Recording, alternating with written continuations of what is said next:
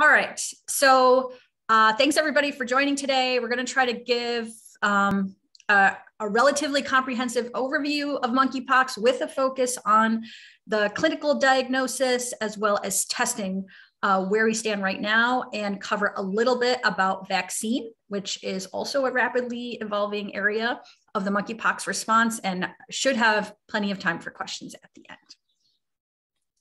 Okay, so one thing, and so certainly I know we have lots of providers on this call who treat all kinds of STDs and other diseases. So we are going to be showing pictures of rashes of sensitive areas, including the genitals. So we just want to make sure that everybody is aware of that.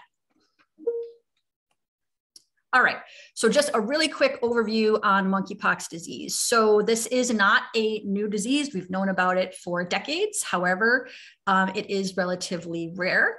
And while it can be life-threatening, that is actually also very rare. The virus that causes monkeypox is an orthopox virus, and it is actually endemic in West and Central Africa. The specific animal reservoir for monkeypox is not entirely clear, but is likely small mammals. And it can spread from infected animals to humans, as well as person to person. And that's obviously where we are at with the current outbreak.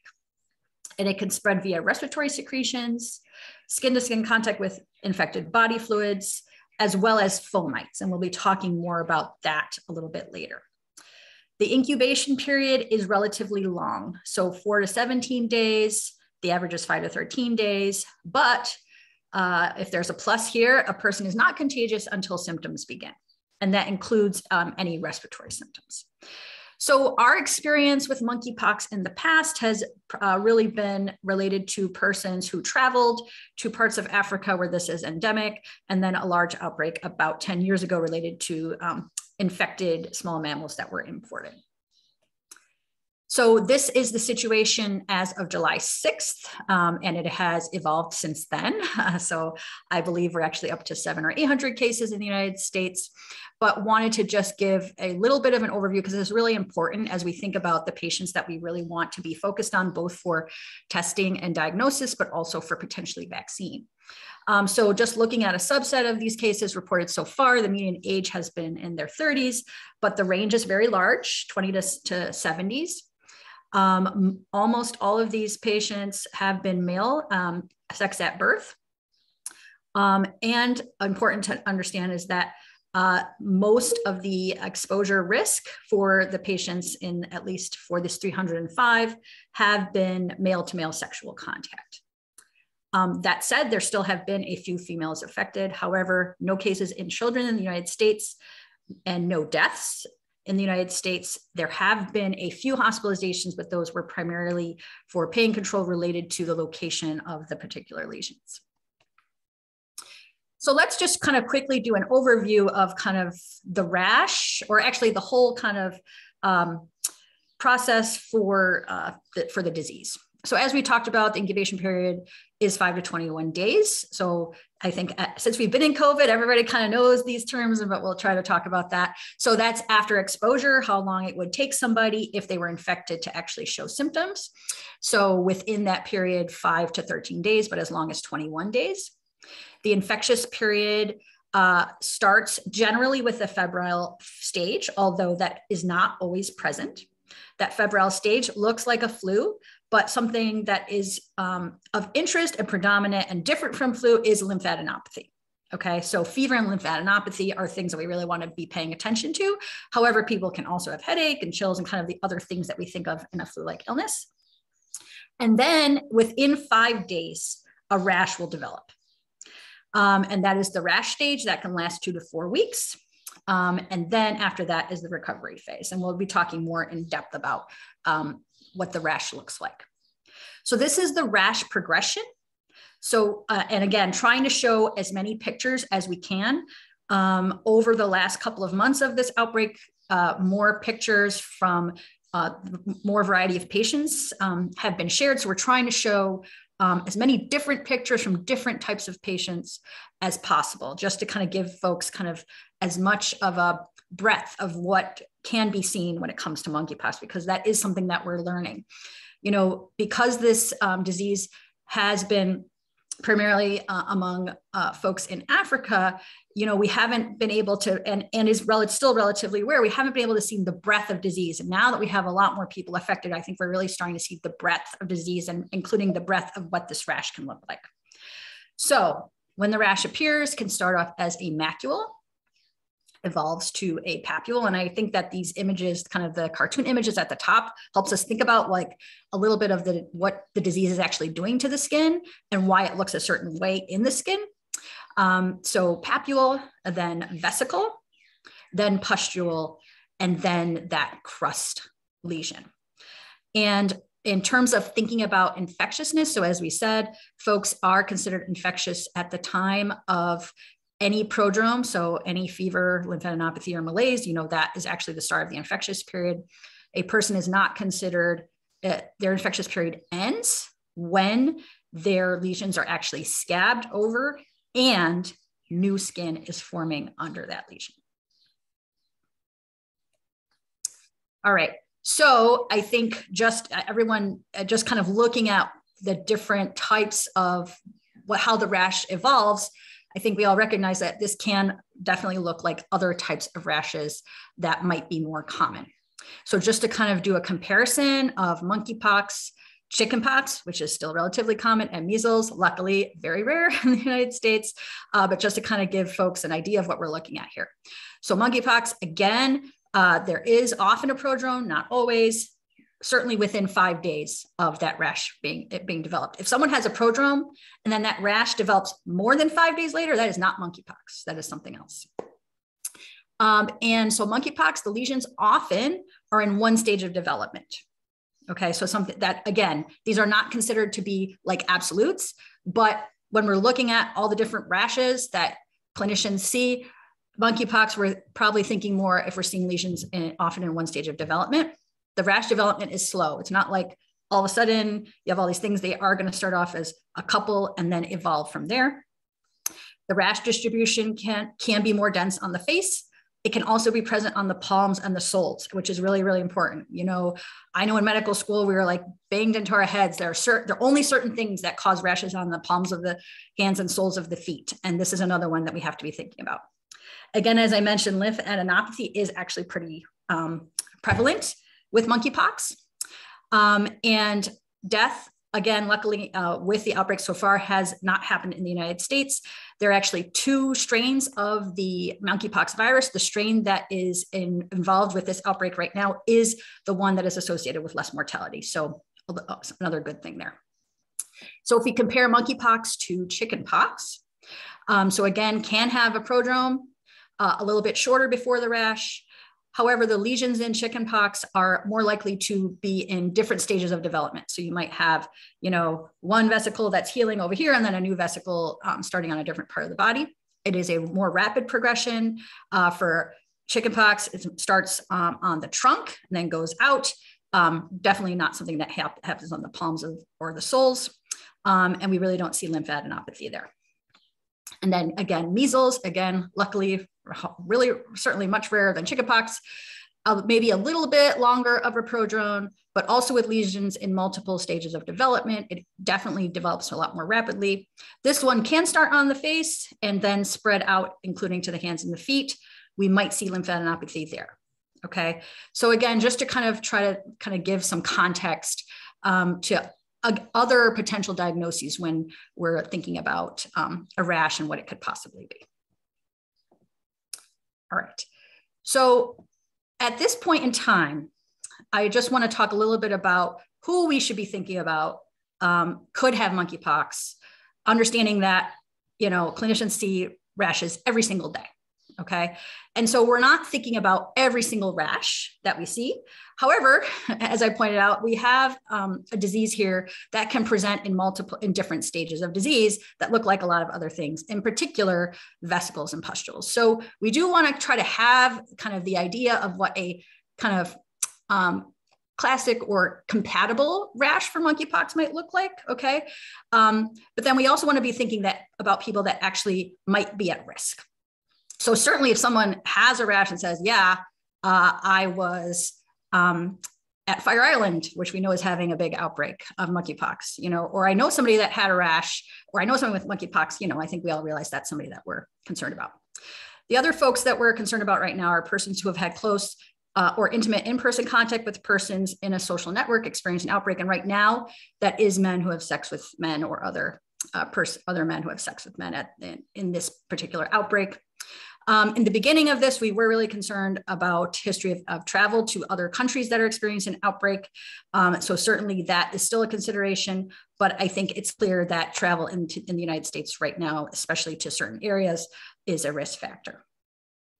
And something that I'll be saying again and again is that certainly because of the type of contact that is spreading monkeypox right now, there's going to be a lot of consideration for STDs, and we are seeing co-infections with other STDs.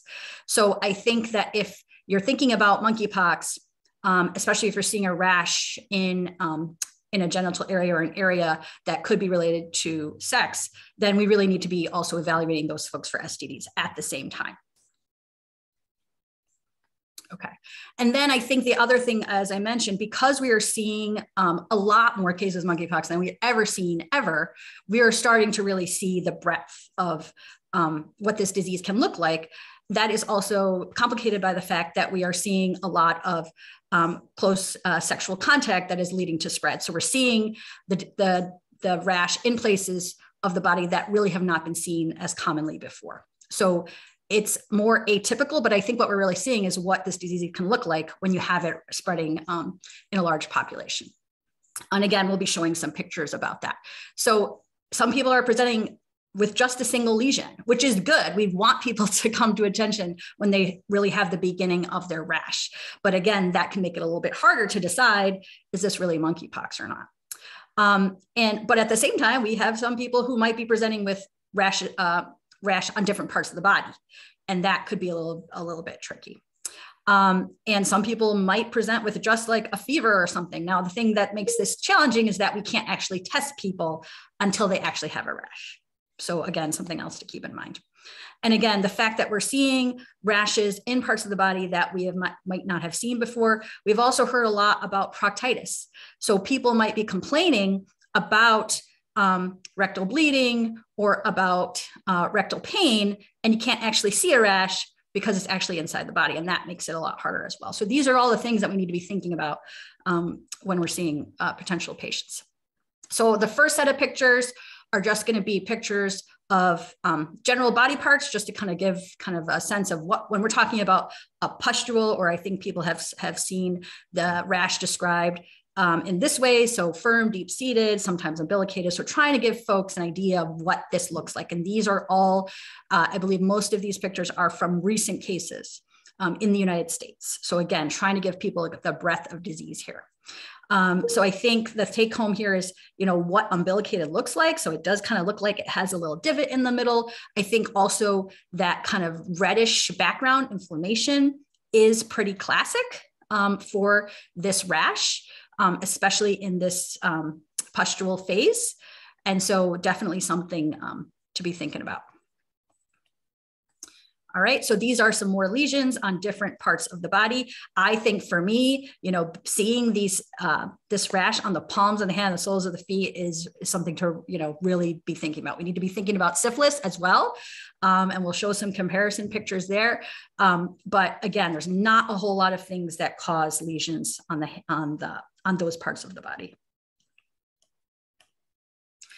All right, so again, even though generally, monkeypox is a rash that progresses in the same way. So the lesions are going to be in the same stage. That might not always be the case. And so here's just another situation where we can have some, I always remember in medical school, like papulovesicular is not really a thing, right? It's really like some are papules and some are vesicles. And I think we are kind of seeing kind of that combo potentially here with some of these patients. All right, and then again, just some more pictures, just to kind of give the breadth of this. So I think a lot of these pictures kind of again, because it's a pustule, we think that there's something under there that's trying to get out. So it's like whitish, but I think this picture in the middle here is important because it's it looks like it's more reddish. Maybe there's like bleeding in that pustule or something like that. So again, something else to keep in mind when we're trying to look at these rashes. Okay, so now we're going to get into the pictures of the more sensitive parts of the body. So just so everybody is aware of that. So again, trying to kind of show the different parts of the body where, again, if people are being exposed because of close sexual contact, we're going to be seeing these rashes on penises and vaginas and then in the rectal area. So trying to make sure that we are really thinking about that. And again, if we're thinking about monkeypox, we need to be thinking about other STDs, especially syphilis. So again, trying to just show a comparison of pictures and how hard it can be. So on the left-hand side, we have secondary syphilis. I think this is pretty classic for secondary syphilis, but that's the left-hand side. On the right-hand side, we have monkeypox. So a little bit more raised. These are more pustule-like. Syphilis is more kind of macule-like, less likely to be raised. But again, it can be tricky. I'll show another picture where they look a lot more similar. So here's another one that I think is really tough, right? So secondary syphilis on the left-hand side, and probably a very, very early lesion of monkeypox on the right-hand side. And I think if this was me trying to evaluate this patient, it would really be really difficult. So again, I think that's another thing here is just understanding that if you see somebody, you make your initial plan for diagnosis and testing, and that rash continues to evolve, then we need to come back to and say, okay, maybe I need to be thinking about monkeypox, even if I wasn't thinking about it when I first saw this rash because it's changed. All right. And again, we know that patients have tested positive, not just for monkeypox, but for other diseases, STD and otherwise, during these evaluations. So it's really important to keep that in mind. This is another great example. On the left-hand side, we have genital herpes. On the right-hand side, again, another early monkeypox, and these look very, very similar. All right, this was the one when I was going through these slides that was really tough for me. So on the left-hand side, we have primary syphilis. They actually have two chancres, which can happen, not a lot, but it does happen. And then on the right-hand side, monkeypox. Now, these look, again, kind of like that herpes versus monkeypox picture. These look very, very similar. So again, I think it's really important that if we're testing for monkeypox in this situation, got to test for syphilis at the same time. All right. And then again, I think we're really focused again, because so much of the exposure of the patients that have been affected so far has been from sexual contact. We don't want to forget about the other diseases that people can have. So there definitely have been people who have been diagnosed with things like chickenpox as a result of evaluation. And so whether at the same time or we look for monkeypox and actually find out that it's not monkeypox, but we still need to figure out what it is. And so I think it's important, even for the patients where monkeypox is negative, well, they still have something, and it could be one of these other diseases that are more common. So here's again another situation where we're comparing varicella on the left-hand side with monkeypox on the right-hand side and looking at some of the similarities there. All right, and then just a little bit on kind of lesion progression.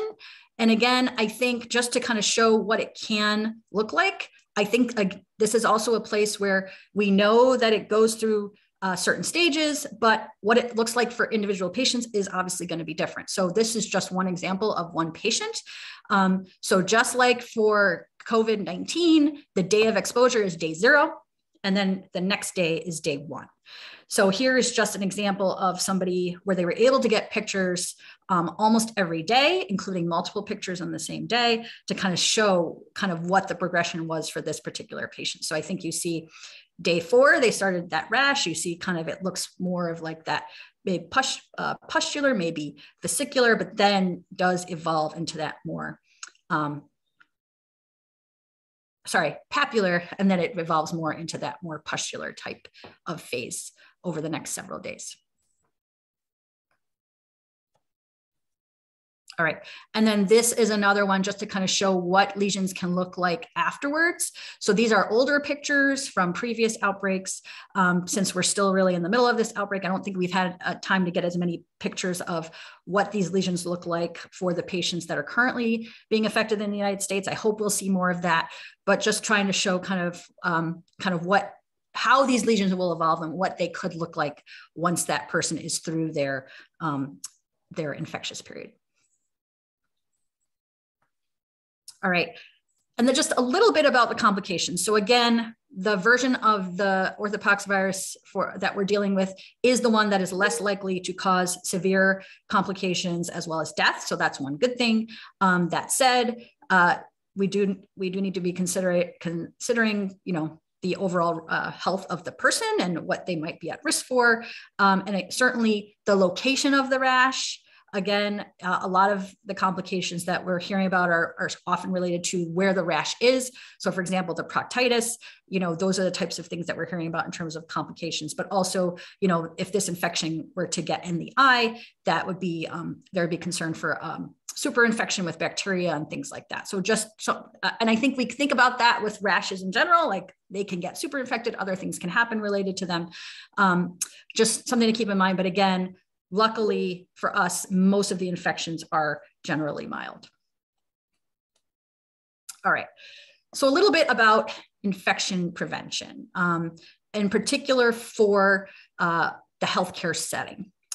So at this point in time, the recommended personal protective equipment for healthcare providers that are seeing patients that could have monkeypox are a gown, eye protection, gloves, and a fit-tested, NIOSH-approved respirator, N95 respirator or higher. So that is the current recommended PPE. We'll talk a little bit later in terms of what happens if you are not wearing all of this and happen to have a patient with monkeypox, but this is the current recommendation for healthcare providers. Patients with suspected or confirmed monkeypox infection, so whether they're in the hospital, although again, most of these folks are being seen in the outpatient setting, they should be in a single person room. We do not need special air handling, so you do not need negative pressure, but we want to keep the door closed if you can.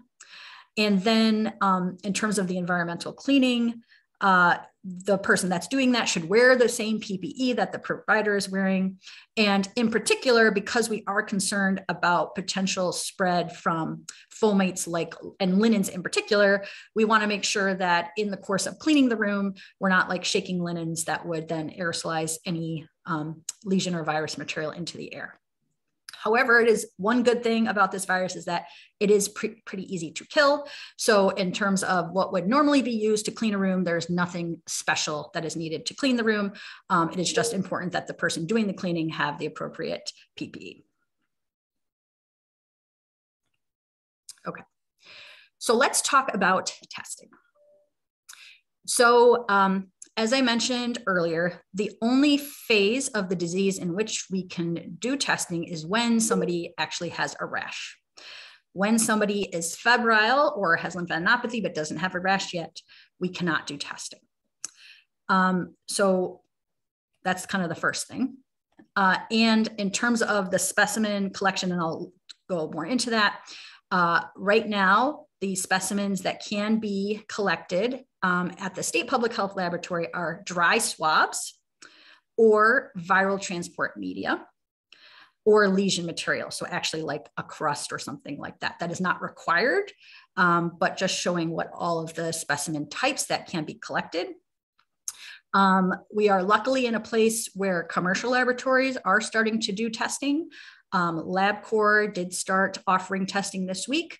I understand at least one other commercial lab is offering testing, I believe, starting today or very soon. At LabCorp, I understand that only dry swabs are currently accepted. So right now, to have a specimen tested at the State Public Health Laboratory, you do have to call us at the epidemiology program.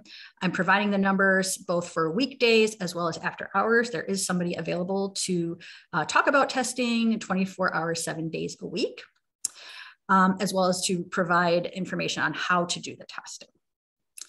And the reason that we do this is to make sure that we're providing guidance, but also making sure that there's good communication in terms of will then tell the lab, say, hey, this specimen is coming, and assist with transport and things like that. We also want to be able to have kind of the initial information to know, how at risk is this person for actually having monkeypox. And so because if it's positive, we're going to jump right on that.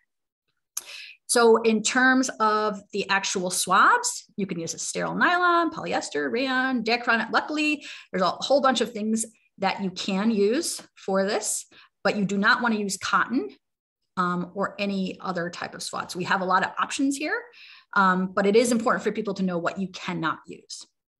Dry swabs may be submitted in a sterile container. You can have one swab per container. And as I mentioned, you can submit swabs in viral transport media. Universal transport media cannot be used right now, okay? There's a lot of reasons for that. I know this is an active area of discussion, but right now that universal transport media is not allowed, and that specimen will be rejected. Again, while de-roofing of a lesion is not required and really is not necessarily recommended, if there is a lesion roof, so for example, maybe if somebody comes later on in their infection and that's the best lesion that can be obtained, those can also be submitted in sterile containers. And here at the bottom, trying to give pictures for kind of what these different situations will look like. So in terms of how we want this specimen collection to occur. So first, the thing to think about is we want multiple lesions to be swabbed. So it is really, really important. We want to be able, because one lesion maybe has less virus or something like that. So we want to make sure that we are swabbing multiple lesions. So if more than one lesion is present, we want to vigorously swab multiple lesions with 2 swabs per lesion. So part of the reason for this is that the testing that is being done at the State Public Health Laboratory is non-viral orthopox virus testing. So it is a more general test.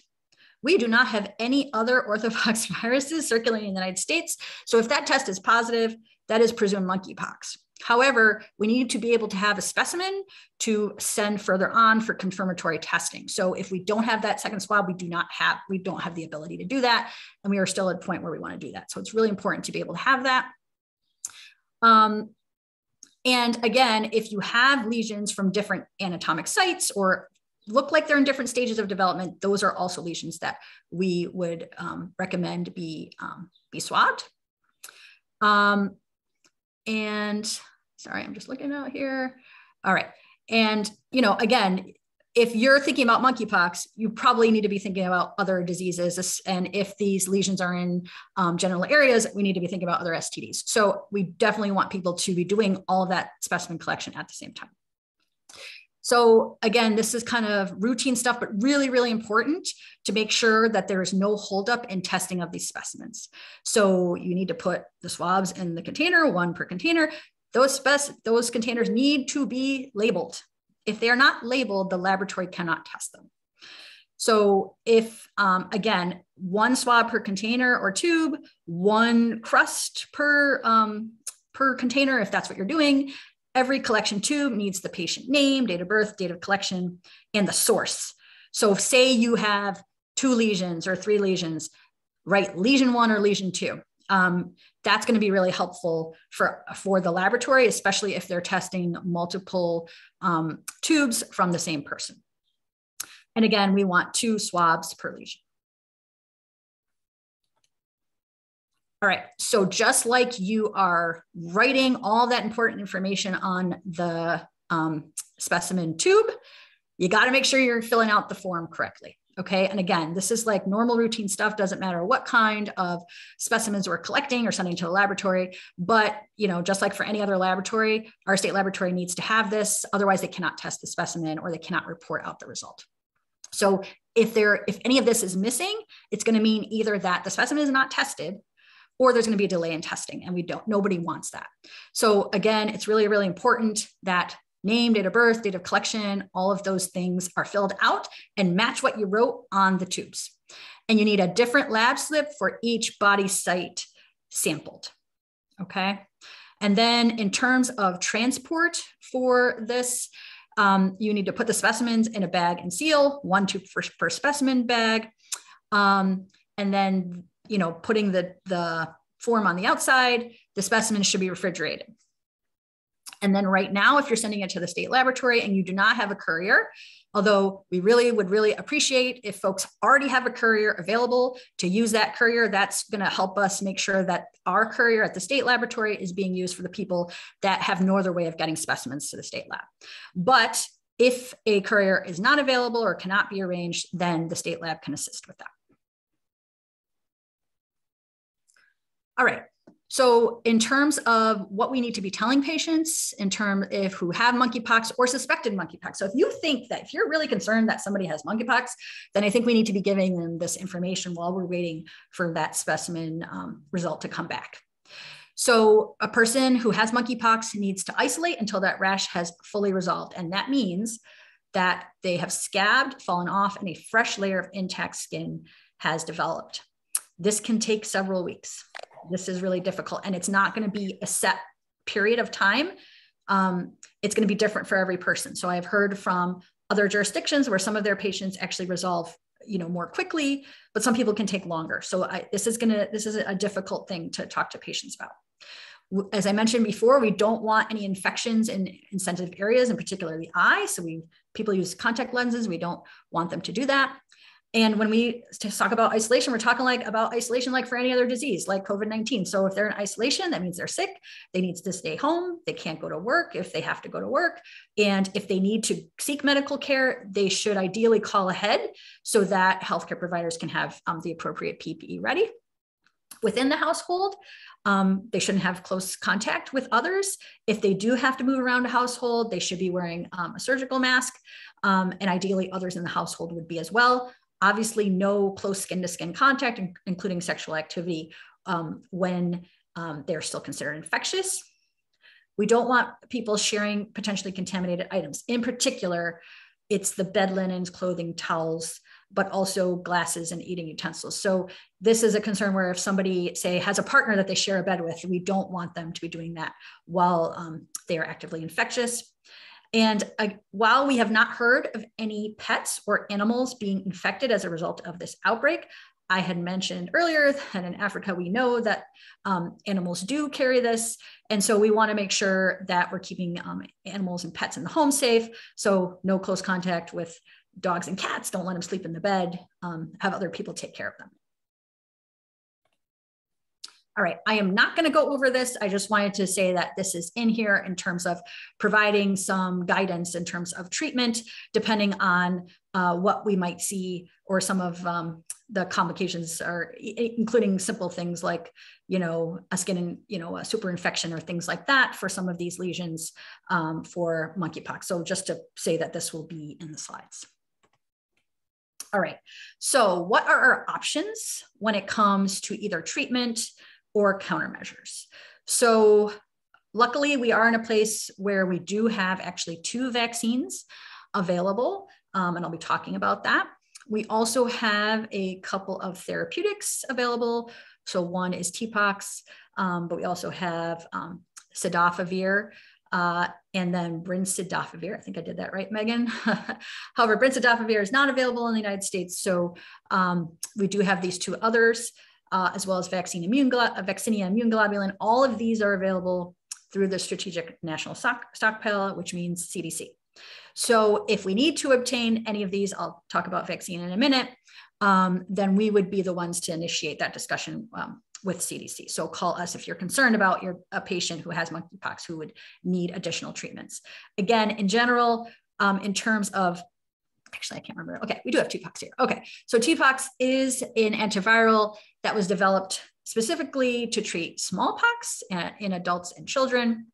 And it has an EA-IND, so it has like a special approval to be used for orthopox viruses. And in general, would not be requested unless a person has very severe disease or potentially persons at high risk of severe disease. So they're immune compromised or already have a skin condition which we would be concerned about, or potentially the lesions being in sensitive anatomic areas. So again, if there's a concern about a patient falling into one of these categories, then we can have that discussion with CDC about requesting it. So I'm going to talk a little bit about the vaccines, because we are lucky that we are in a place where we do have vaccines available for monkeypox. And so we can talk a little bit about where we are now with vaccine and where we think we're headed. So there's two vaccines. The first, and the one that when you hear about in the news about monkeypox vaccine or about what the federal government is doing, they are focused right now on this Jynneos vaccine. So the Jynneos vaccine is a live, non-replicating vaccine. It is administered as a subcutaneous injection in 2 doses, at least 4 weeks apart. And a person is considered fully vaccinated 2 weeks after the second dose, kind of standard, similar to COVID. The data that we have for Jynneos is animal data and immunogenicity studies where it can be used as PrEP. We have less evidence for its use as PEP. However, right now that is the main use for that. So PEP being post-exposure prophylaxis, PrEP being pre-exposure prophylaxis. The safety profile of Jynneos is actually very good, especially when we look at the other vaccine. The other vaccine that we have available. It is safe in people who are immunocompromised, people with HIV, people with atopic dermatitis. We don't have a lot of data in kind of people that are pregnant, breastfeeding, or in pediatrics, but could still be considered. But this is definitely a much better safety profile, can be used in more people, which is why the focus right now, and the ability, it's easy to give, right? You just need one, you don't need any special training to do it. And so this is the one that we're focused on and that we have much easier access to. However, there's not a lot of this vaccine available right now. And that is partly what is driving where we are in the monkeypox vaccine arena. It is licensed for use in prevention of smallpox or monkeypox in adults. However, if it was needed to be used in a younger person, there is a process established to be doing that.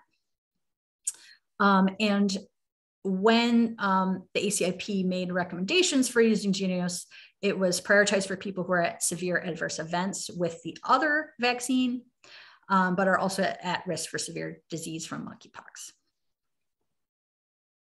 So ACAM 2000 is the other vaccine, and if there is anybody on this call who has been vaccinated against smallpox, was likely the vaccine that was received.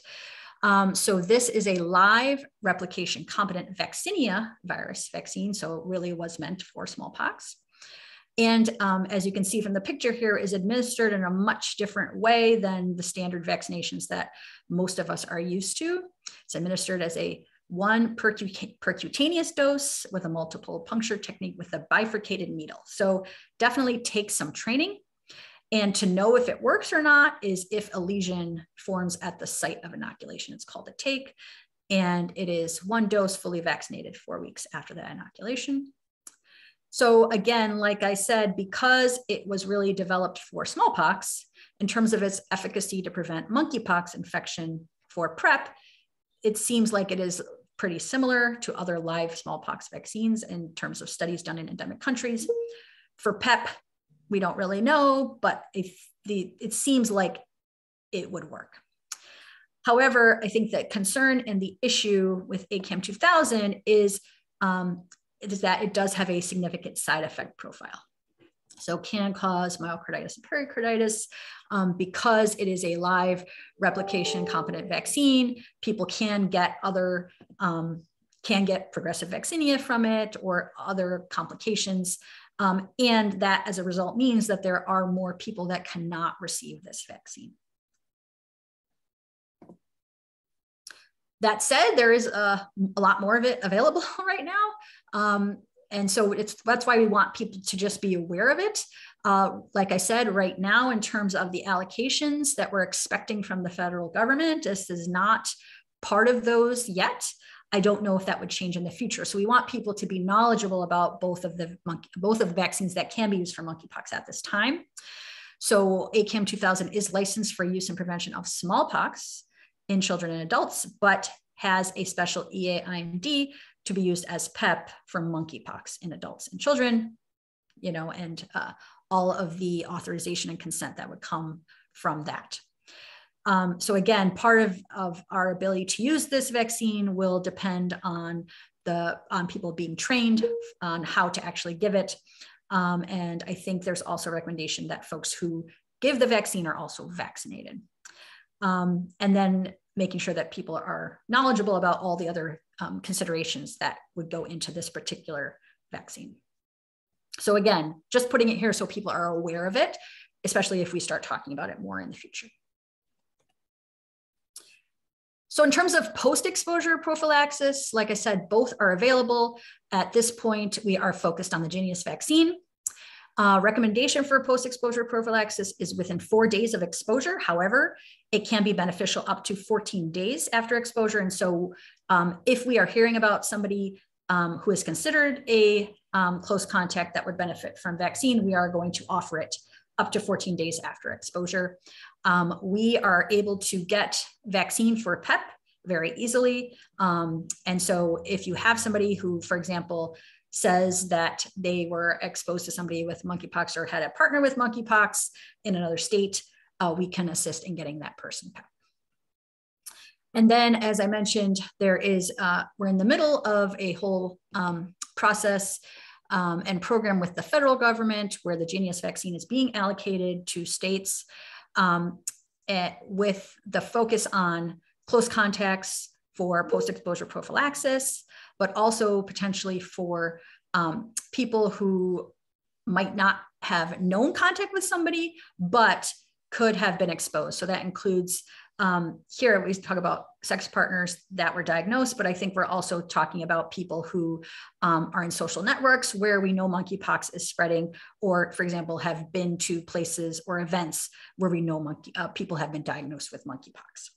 So I think everybody is probably aware that in the first allocation phase of the federal government, we did not get a specific allocation. Like I said, we have access to vaccine for PEP. That has not been an issue, but we are expecting an actual allocation in the next couple of weeks. So hopefully very, very soon.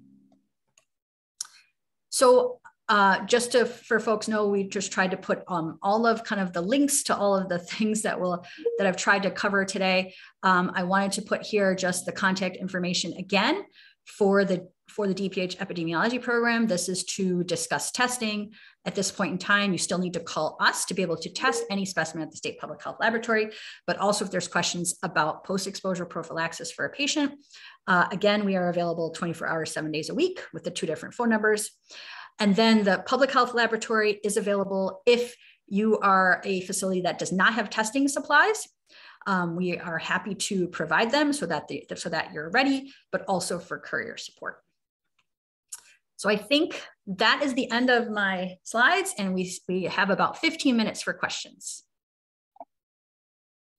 Thank you. I do just want to say we've got a couple questions in the chat about the recording and the presentation. They will be made available.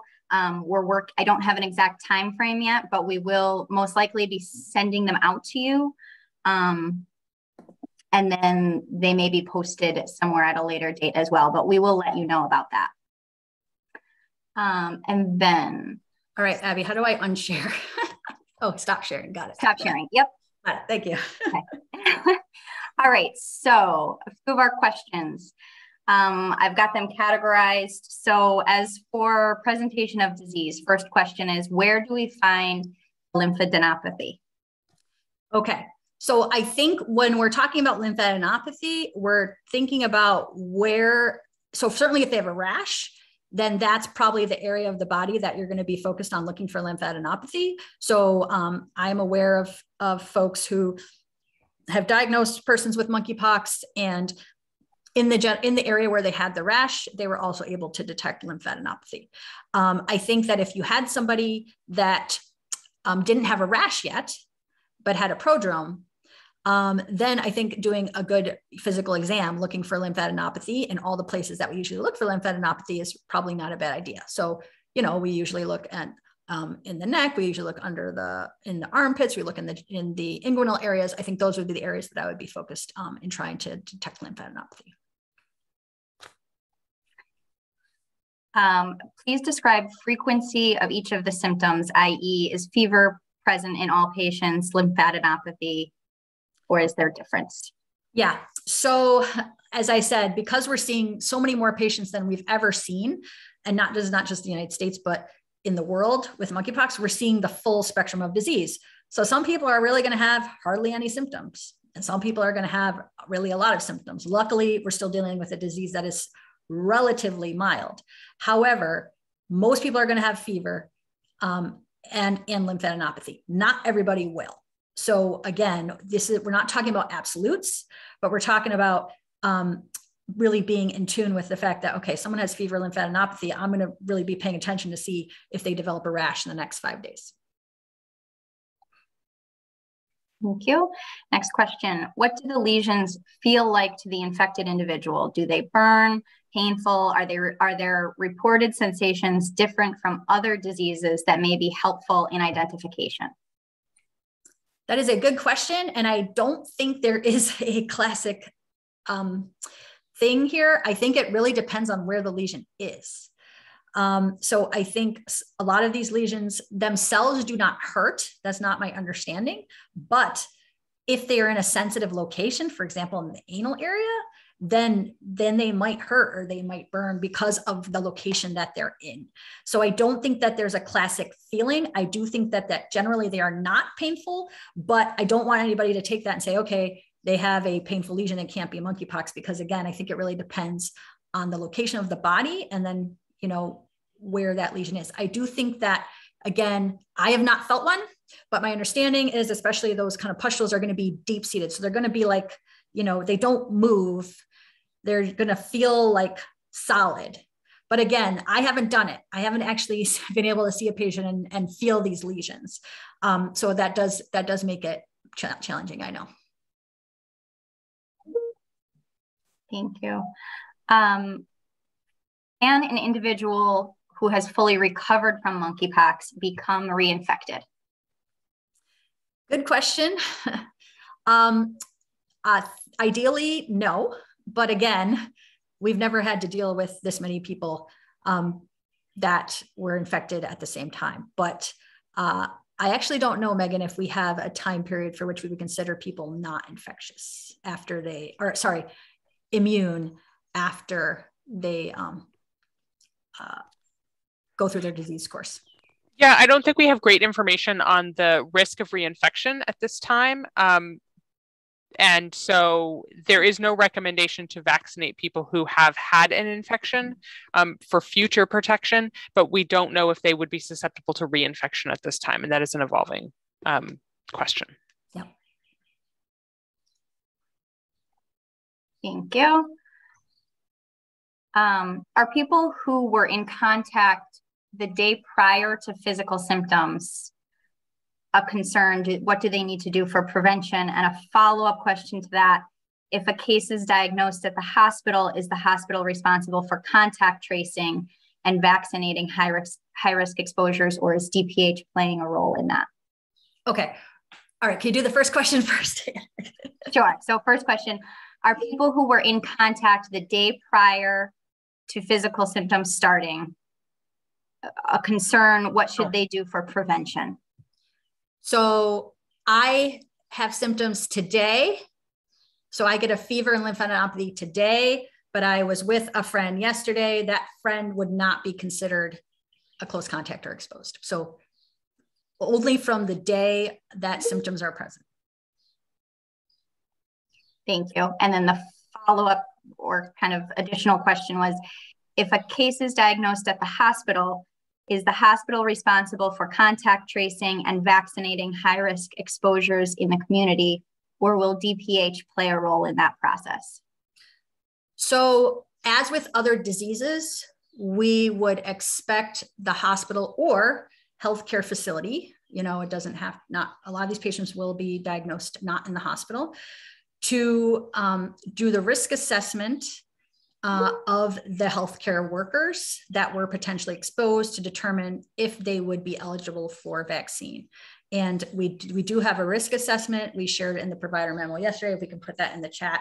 as well, Abby, that would be great. So we would expect, again, just like with other diseases that happen or that healthcare staff can be exposed to, we would expect the healthcare facility to determine who was potentially exposed, what their risk assessment was. If they were determined to be intermediate or high risk, for which PEP is recommended or should be considered, then we would assist in getting that vaccine to that facility. They don't necessarily have to be vaccinated there, but I think that makes sense. We have had situations where we've had community contacts where a hospital had vaccine available, and that was the easiest way to get those community contacts vaccinated. That doesn't mean that's going to happen all of the time. However, with where we're at right now with the vaccine, I think that is something we will be asking providers that might already have vaccine to consider. However, they would not do the contact tracing. We would be the ones to identify additional contacts and getting their consent or their interest in being vaccinated. Okay, thank you. I want to move on to a couple of the questions regarding PPE and exposures. Do the PPE recommendations apply to first responders and EMTs as well? I think they do. Yeah, they definitely do. So I think it is helpful if people review the risk assessment to look at the different scenarios that are being presented. I think it is important to keep in mind, that if both the patient and the provider are wearing a mask, then that helps in the risk assessment. So I think that's really important and something that we're always keeping in mind. If someone has any respiratory symptoms at all, they need to be wearing a mask. And that's not going to just help for potential monkeypox exposures, but COVID and lots of other things. So that I think in terms, especially for emergency services, that's really, really important. Like put a mask on the patient if they have any respiratory symptoms at all. And I did just post that risk assessment, CDC's risk assessment in the chat. And I think that answer kind of goes to this next question. If a provider who is caring for a patient with suspect monkeypox, who is later confirmed, is the provider eligible for PrEP if they had all the PPE, but not the N95? So I think, again, that goes back to that risk assessment and what PPE was on. And again, right. And it also depends on what was happening with the patient. So there is a difference. So if you're wearing all the PPE but a surgical mask, and the patient was wearing a surgical mask, and there was no aerosol generating procedure, that is actually either a low or a no risk. However, if there was an aerosol generating procedure, then that might be considered a higher risk. So each situation does need to be evaluated on its own, and wearing as much PPE as you have available, including a surgical mask if a fit tested N95 is not available, is definitely going to be a good thing to do. Okay, changing over to testing, what is the turnaround time to receive a lab result? So we've been testing for a couple of weeks, and we have not had a lot of specimens. So the lab has been able to turn around tests. Usually it's received the one day and then tested the next day. So that is still the goal. However, I think, we have one case in Connecticut. We know that we know there's probably more cases out there. We know there's going to be more testing. And so we'll see. I think our goal is to get turnaround as quick as possible, but the lab it's really dependent on when it gets to the lab, as well as this is not unlimited capacity.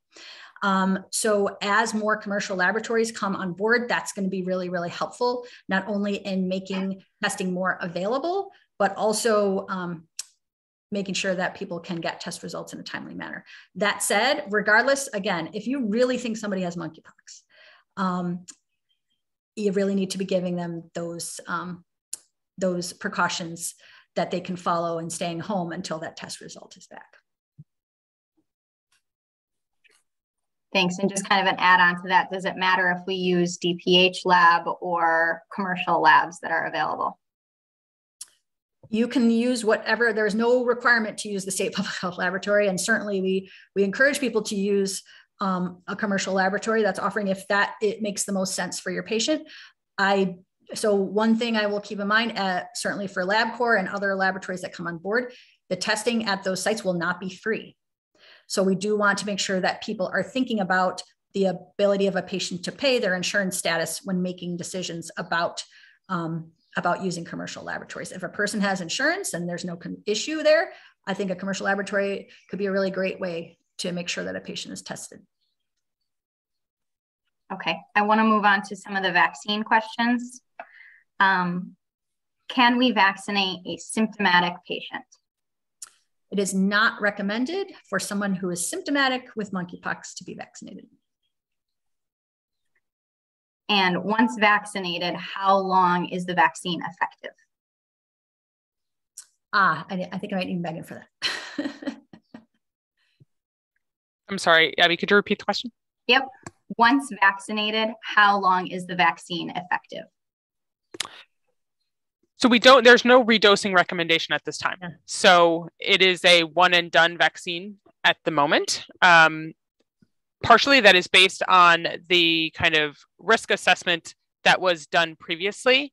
There may be repeat recommendations for high risk laboratory personnel, but for the general public, right now it is a one and done vaccine. Thank you. And what is the turnaround time from the time of requesting the vaccine to receiving it? So it's really going to depend. And this is kind of an evolving situation. In situation where we've already had requested PEP for folks, we were able to receive it in a couple of days, actually less than 2 days, but then getting it to the provider and things like that. So I think that's going to change as we get more vaccine and have it available here instead of having to make individual requests. Thank you. And then a couple of people are just asking about the case in Connecticut, if there's any more information available, and was it a likely exposure here in Connecticut, or was there any travel involved? Yeah, we are not sharing any additional information about the case at this time. Thank you. And then I just got one, did I hear correctly that surgical mask is safe and not necessarily, and an N95 is not necessarily needed? So I want to be clear that the recommendation is that a fit tested N95 or higher respirator is worn. My comment was that if a provider was wearing all of the other recommended PPE and wearing a surgical mask, and the patient was wearing a surgical mask, and there was no aerosol generating procedure, that might not be considered an intermediate or high risk exposure. But again, we really want to evaluate every potential exposure and interaction individually. So I would go back and look at that risk assessment just to kind of familiarize yourself with the different scenarios that might be considered high, intermediate, or low. Those are not meant to be comprehensive, but I think they do address the most common interactions we would be thinking about for healthcare workers. Just to add to that, Lynn, I think the important thing to remember here is that there can be respiratory transmission, droplet transmission, which is why we're recommending that respiratory protection, but also, especially when a patient's lesions get to the crusted phase, we're worried about there being transfer to linens that could be aerosolized by kind of movement of those linens. And so we're worried about both inhalation of dry particles, but also those inhalation of respiratory droplets. And so it's a combination protection. And so that's why the N95 is recommended.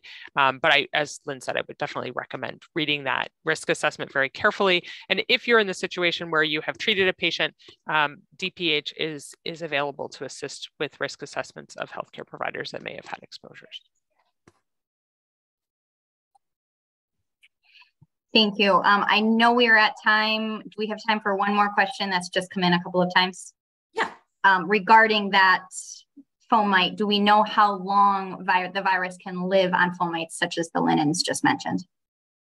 I'm going to let Megan answer that too. So while the virus is easy to kill when using cleaning products, we are concerned that it can live for a sustained period of time on linens. This will usually be more of a concern in the home environment than in healthcare settings. So we do want to make sure that if you're a healthcare facility where the patient, you've seen a patient with monkeypox, we want to bag those linens in the room in place. We want to make sure that the people who are handling those linens don't shake them or otherwise disrupt lesion material that might be present. We do want them to be in proper PPE, and then regular laundering will kill the virus, but we do want to make sure that, you know, we're being good about our cleaning, both on a daily basis, but also when we're treating suspect or confirmed cases, so that we know we're eliminating it from the environment. And again, it's those soft surfaces that we're really concerned about, those linens, those other soft surfaces. Thank you. Okay, folks, we are at a couple minutes past time. I just want to say thank you so much for joining. We understand that this is a rapidly evolving situation, and thank you so much for joining and for your questions. Dr. Sosa or Megan, do you have any final words? No, I just want to thank everybody for joining. We will make the slides and recording available. And if we need to have another one of these in the future, we can do that. So thank you so much.